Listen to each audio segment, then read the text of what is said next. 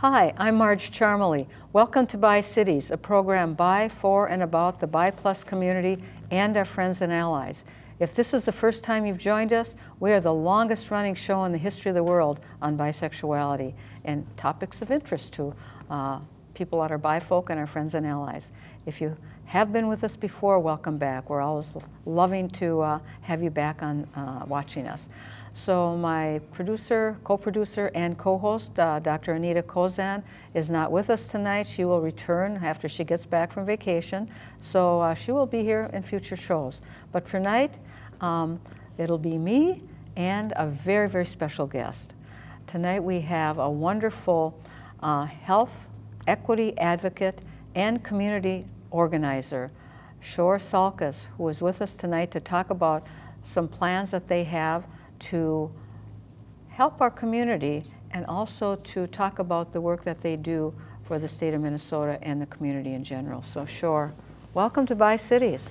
Hi Marge, thanks so much for having me. Oh, you're welcome. And I understand that we're doing you a little bit of a favor tonight by getting you out of toddler bedtime, did I hear? That's so true. I have a 2.5-year-old and this is a treat compared to some of the fun times we get to have around 7:30 p.m. Yeah, and then your little toddler is how old now? 2.5. 2.5. Yep. 2.5 and a handful. And they're a handful. They have a lot of big feelings. They like to share them with us. So oh, they do. Oh yeah. They're pretty open about that. Oh, absolutely. Yeah. They're it's a good advocates like their parent. Yeah, we're trying to nurture emotional expression, and in that process, sometimes we're like, oh, that's what this looks like when you're 2. Yeah. Well, it's kind of like you want them to be themselves and to express themselves, but then when they do it toward you, it's kind of like, out in the world, but not here, right? Yeah. Abba, go away. Yeah. That's what they say to me a lot. Oh. Yeah. And that's part of it. They get to need their space and they need to deal with their emotions too. So they're just trying to figure it out. Well, so what I love is that you're teaching your kid emotional literacy. Yeah, that's what we're trying to do from a very young age, to identify and to experience emotions, and then to navigate through them as well. So, that's exactly what we're trying to do. And that means when they come to see someone like me, I'm a psychologist in private practice, so then they're much better equipped. Yeah. We don't have to say, this is a feeling, this is how you identify it, so it's already in their toolbox. Absolutely. Yeah. Hoping to build some of that resiliency early on in their life, so that when they're facing the world, which isn't always friendly to everybody, they can be ready and can look within themselves to find what they need to deal with those situations. So and as someone who's done all of what you've done, you know what it's like to have to negotiate places that aren't always so friendly. Yeah, absolutely. I mean, as a queer person and a trans person in this world, like, there's a lot of circumstances that are not friendly, accessible, and that's part of what building resiliency has been for me, is finding my voice in those spaces. And I have a feeling that there are some things that as a parent you are uniquely equipped to do to help them in this world because of your own experiences and having to find your own resilience and dealing with that world out there that isn't always so nice to us. Yeah, absolutely. I mean, I think that's why as parents, my partner and I have been very cognizant about what it means to raise a child in a somewhat gender-neutral fashion. Yes. And while it's not something that we feel the need to push or put pressure on, it's just something that we do and is a part of our daily lives. So we all try to use gender-neutral pronouns in our household, and we use gender-neutral pronouns for our kid as well. And the thought behind it is, as they develop their identity and explore, they'll figure out what's right for them. And at someday they'll say, hey, Ima and Abba, I want you to call me this, or I want you to use these pronouns, and we'll say, great. Yeah. And if they change their mind, great. Then we'll figure it out as they learn and grow. That is so cool. Yeah. And then I suppose beyond that, if they run into somebody out in the world who says, well, why aren't you a he or a she or then whatever, then you give them the tools for saying because, right? Oh, absolutely. And it's pretty amazing how early kids start to socialize each other about these things. So our kid is 2.5, but we have a number of neighbor children who live on our side of the block, and they're always playing and running and having a great time out on our street. And we've gotten so many questions already from the little kids, like 4, 5, 6-year-olds. All right. Is Zohar a boy or a girl? Is Zohar, like, it's constant, like, is Zohar a boy or a girl? And, you know, it's amazing because I try really hard to talk to those kids and to, like, start baselining them, basically creating, like, a bedrock of, well, Zohar's a kid. Yeah, and, a person, a little person, yeah. And really, like, you're asking me about what their genitals are. And the question of, are they a boy or a girl? At this point, you know, we're letting Zohar play and explore boy things and girl things and other things. And we want them to explore that. And most of the kids are like, what are you talking about? And then they just walk away. Yeah. So, yeah. Sorry I asked, right? And basically, like, that's the look on their face. They're like, what? Yeah. So I'm going. Yeah, but we're trying. It's amazing how early it starts, both in the neighborhood and in their daycare center as well. Kids start really gendering each other very, very early. Well, you know, it's interesting.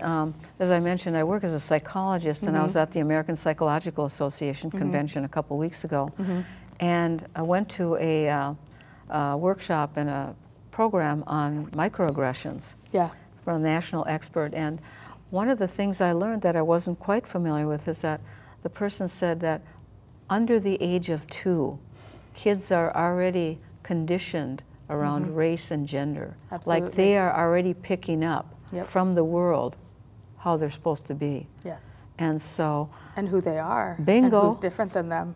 Yeah. Absolutely. Yeah. So the fact that you are offering your kid a different experience is kind of cool.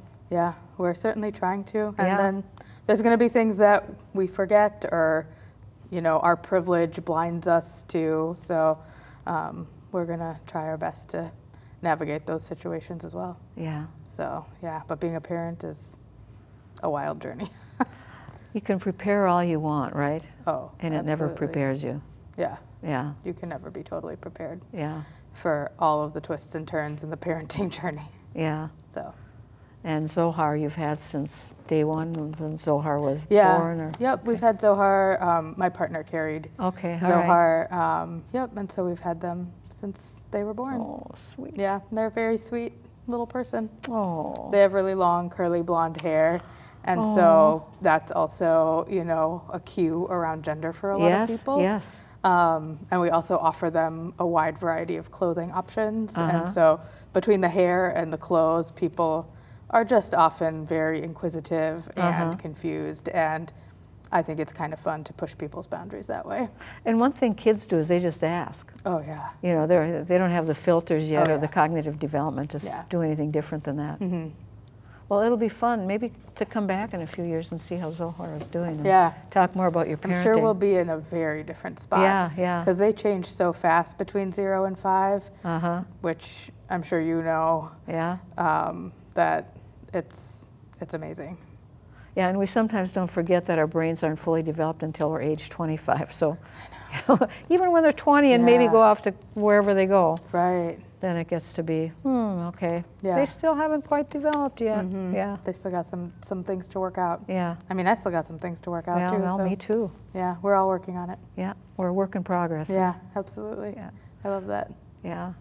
Well, we talked a little bit before the show about what would you like to share with our audience? I mean, you've got some passions in terms of your community organizing and some dreams that you have, and we'll carry on with what you're doing and what you're hoping to bring to fruition here for our communities. Yeah. So I feel like some of my gifts that I've been blessed with in this world is being in community and in spaces with people and being able to like hold spaces and facilitate conversations that are sometimes hard, and do trainings and coaching with people. And I'd say that's kind of like some of my gifts in my personal and professional life. And so I've been using a lot of that recently to bring people together around conversations to talk about if we had a community center, an LGBTQ community center, what does that look like? What's the dream? What's the vision? What do people want? And those conversations have been pretty incredible, like incredibly rich and incredibly meaningful. And so it's been really, really wonderful to hear from our communities about what they want for a space like that. So you are actually going and having, I don't know if you call them focus groups or conversations about, you know, what would you like to have in a community center, and how do you envision this coming together or being? Yeah, so we've been calling them community conversations, but it's just a lot of Old people like me call them focus groups, but the community conversations, yeah, but people have just been very, I mean, we've been trying to keep it casual and down to earth, but really just creating spaces for people to dialogue and to think through what would a thriving LGBTQ community center look like.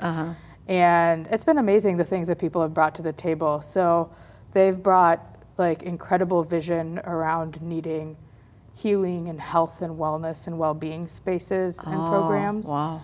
And so a lot of different ideas within like that realm. There's been a lot of energy and excitement around arts and cultural spaces as well. Okay. And then I would say the other two main spaces where people have had a lot of energy have been around economic development and leadership development. So things like, how do we make sure that our peers and we're taking care of each other, and that we have access to resources like financial literacy, or how to write a resume, or how can we help each other find jobs where we won't be discriminated against and will be allowed to thrive. And then how do we like practice and help each other work through our leadership skills. So the things that people have brought to the table have been truly amazing, and I'm really excited to see what happens. Wow, and to have ongoing, you know, educational sessions or ways to explore and help each other do that as a village and a community. Yeah, and really having a really dynamic intergenerational space has also come up quite a bit, and a space that really honors those most impacted by oppression and systemic oppression and systemic racism. So really honoring the fact that LGBTQ folks of color and Indigenous folks often face greater oppression and marginalization. Yes. And that folks living with disabilities often face increased barriers and systemic oppression as well. And how do we create a space that honors and holds the fact that those communities need to be at the center of decision making, and as well as at the center of developing programs and being mindful of that as well. So it's been pretty awesome. Yeah, to have a space that's inclusive and open to all. Because I think historically people of color haven't always felt safe in queer spaces. So we have a lot of work to continue doing. We do.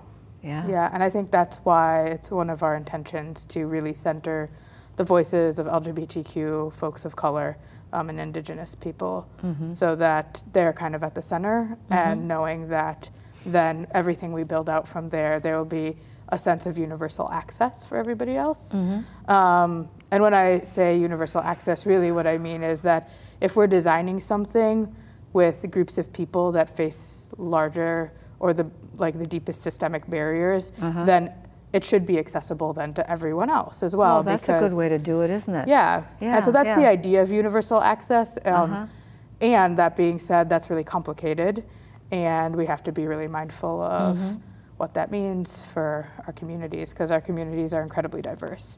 So yeah. So how far along this vision or this project are you? That's a great question. So we've had a lot of conversations. We launched a brand at Pride, a campaign at Pride, and it's called Our Space. Okay. And the idea is that we're co-creating our space together. Okay. And so we're going to continue having conversations with communities this fall. We've been asked to do some identity-specific conversations. So we'll be doing hopefully one around the intersection of disability and LGBTQ communities, specifically one for Black, Indigenous, and folks of color, doing one for trans folks, and then hopefully doing one at the Because conference for Bi Plus folks.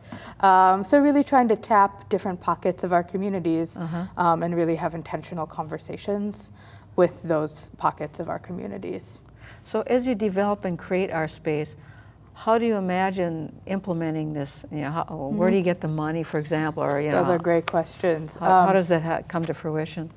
Yeah, so in developing, so our space is, the idea of it is to have a campaign to both bring people into this process, whether it's via these conversations or via joining a board of directors or an advisory council. So right now, we're really in the space of building out infrastructure.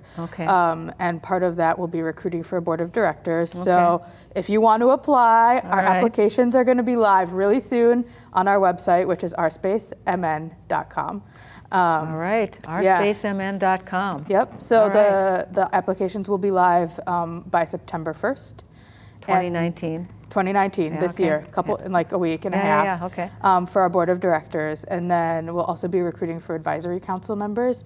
And the way we're understanding it is that board of directors are the folks who are going to continue to help build the infrastructure, work on fundraising, look at space, and other folks are encouraged to support that work if they're interested in it.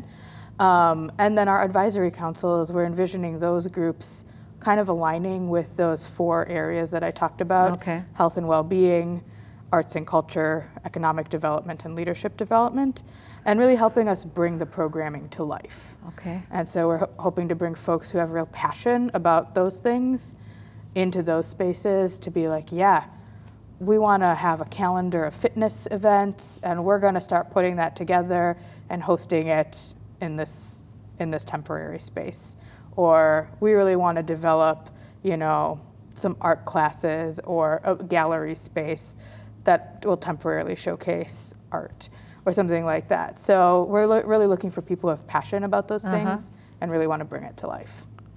It just popped into my head to have like a little place to have tea or coffee or something where people gather. And of course, that's another wrinkle of stuff. It's like you can read my mind or the notes from all the community conversations. Have you read them? I have not. No, I've read your mind. No, I'm just teasing. Yeah. So that's actually another component of what we're hoping to do is make this really sustainable and create a really what's the word I'm looking for? Intentional business model, where there's pieces of the business model that sustain the community center. So we've gotten a lot of ideas about what types of social entrepreneurship or what types of businesses to open alongside the community center. So a cafe is one of them. Folks really want a place to gather and eat. I don't know if you remember Cafe Southside. Okay, sure. Yeah, so Cafe Southside was this amazing spot in South Minneapolis, and it was like a queer, trans, POC owned business, actually owned by Roxanne Anderson, who's also very involved in spearheading this project.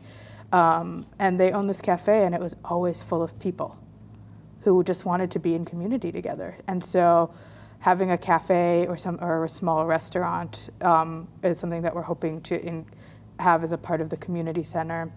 Having a gallery space or a co-working space are also things that we've been talking about, potentially a small gym. So we're talking about this is no small beastie.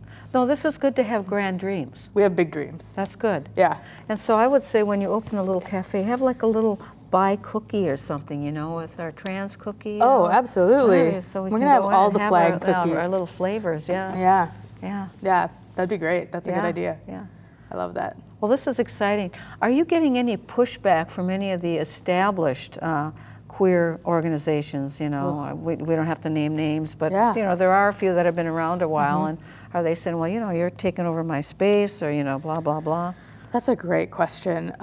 No. We don't. We're not getting any pushback from any of the established agencies that are out there.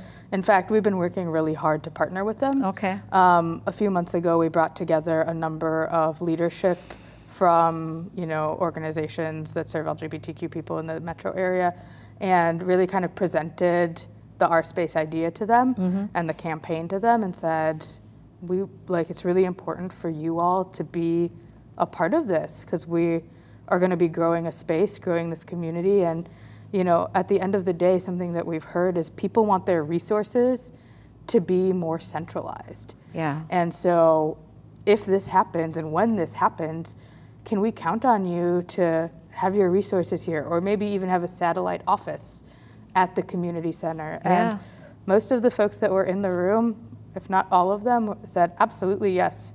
Like, you have our blessing, we have your back. Absolutely, we want to see this happen too. So I'm not finding that there's a lot of like weird or negative feelings about it at all. Good. So that's great. Well, once upon a time, we actually had a little brick and mortar by community space. Really? And it's hard to sustain. It was over on Lake Street, and then it's kind of like, well, how do we keep it going, and how do we keep the funds coming? How do we pay the rent? Yep. So it was there for, I don't know how many years, but now it's gone. Yeah. So. Which has happened in the Twin Cities before. Yeah. You know, District 202. Oh, yeah. Was a youth LGBT center. The Exchange over at 3405 Chicago was a space, you know, that had trans space and shots. Yeah, that's where the shot clinic was. Absolutely. Yep.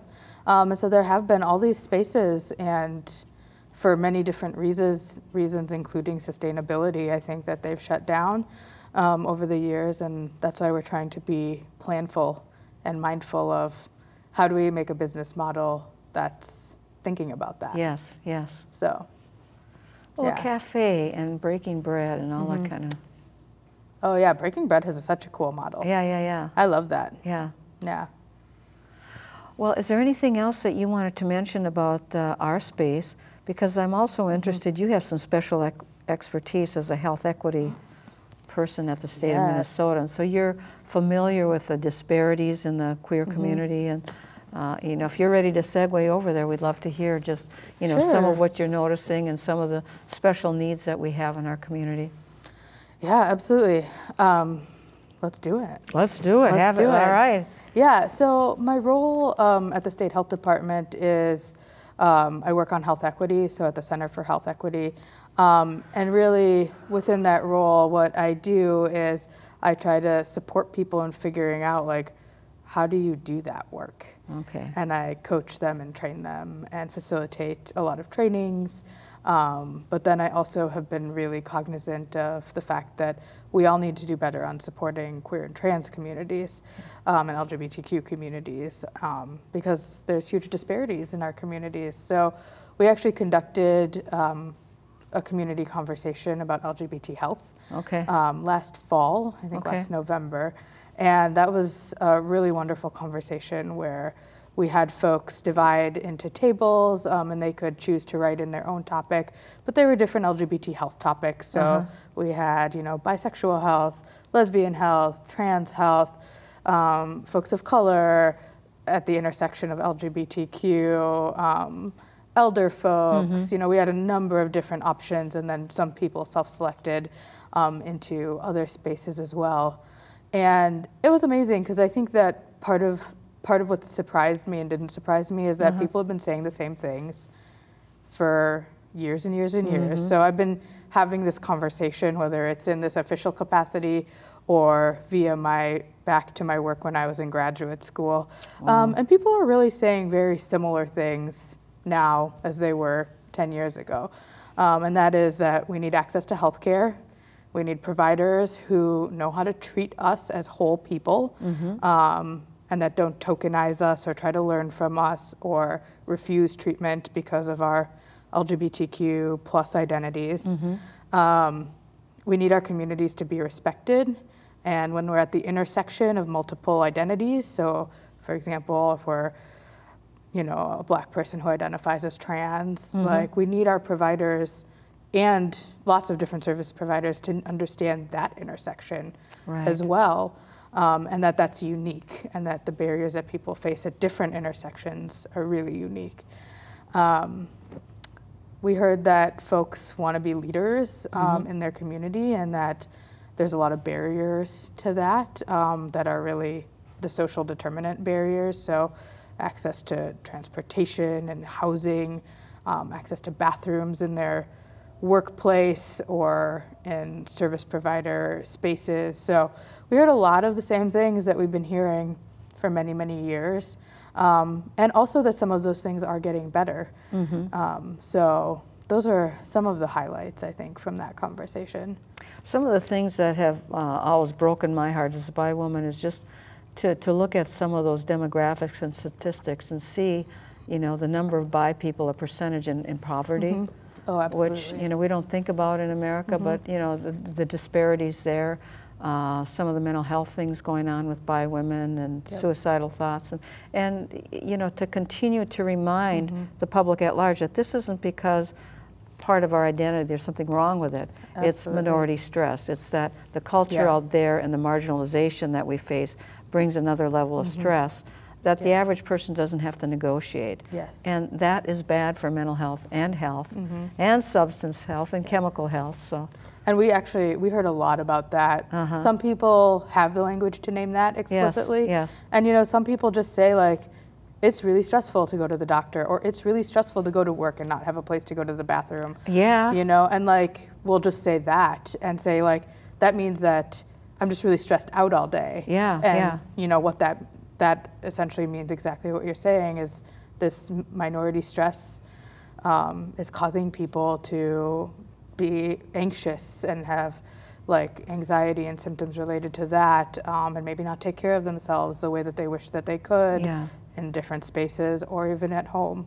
So we heard lots about that as well, and that ultimately what minority stress does is it causes people to, you know, figure out like, how do I either mitigate this and make it feel better, or what do I need to do to make myself feel better? And what we heard from folks is that there's still a lot of folks who are using drugs, tobacco, and alcohol in those scenarios. To self-soothe. And so that's definitely still happening in our communities. And I think is also changing, because there's a lot of folks who are doing a lot of work around tobacco control and having spaces that are alcohol-free or sober spaces. So the landscape is just changing around all of that as well, so which is great to hear. So that's what's heartening. You wouldn't believe this, Shor, but we're at the end of our time. What? I know. Already? I know, we're getting the wrap over here. So, Shor Salkas, thank you so much for being on BiCities. And please, you know, be in touch with me as we continue to move on and you develop those dreams, because it's so important for us to have community. So thank you for the work you do. Good luck when you go home, and hopefully the toddler's in bed. Hopefully, Well, would you join us in our signature goodbye? Yes, absolutely. Bye for now. Bye for now.